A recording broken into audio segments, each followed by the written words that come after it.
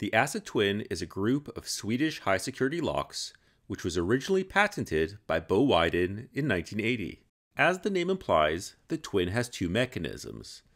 The first is a 6-pin tumbler up top. The second is a unique 5-slider sidebar system. There are 6 pins in the pin tumbler mechanism which must be lifted to the shear line for the lock to open. There are 9 possible key pin heights and 4 driver heights, which are either gin or barrel drivers.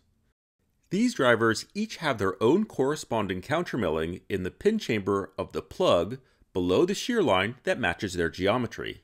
They each require a different special technique to be successfully picked. The second mechanism is a very special 5-slider sidebar mechanism. All the sliders, which ASSA calls side pins, are the same and are lifted to one of 5 heights by their matching cuts on the key. When the sliders are installed in the lock and the key is inserted, we can read their true gates from right to left. The sidebar has 5 corresponding cuts which match the key. The sidebar is read left to right. When the sidebar is flipped around in its normal orientation, it matches the true gates of the side pins. If the sidebar matches, it may be depressed into all 5 true gates. This will allow it to retract from the sidebar groove in the housing of the lock. The twin slider sidebar system is very different from other slider locks. The sliders are all the same. They are lifted to different heights by the key.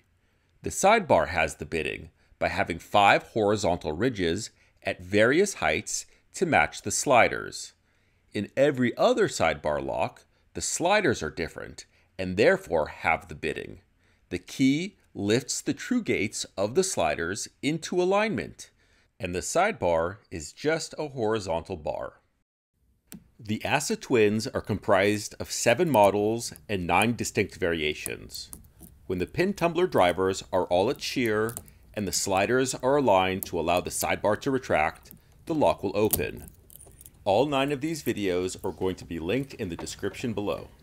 In the next video of this series, we will explore the timeline, patents, and differences in these locks, which can be separated into 4 categories: driver pins, keyways, sliders, and sidebar design.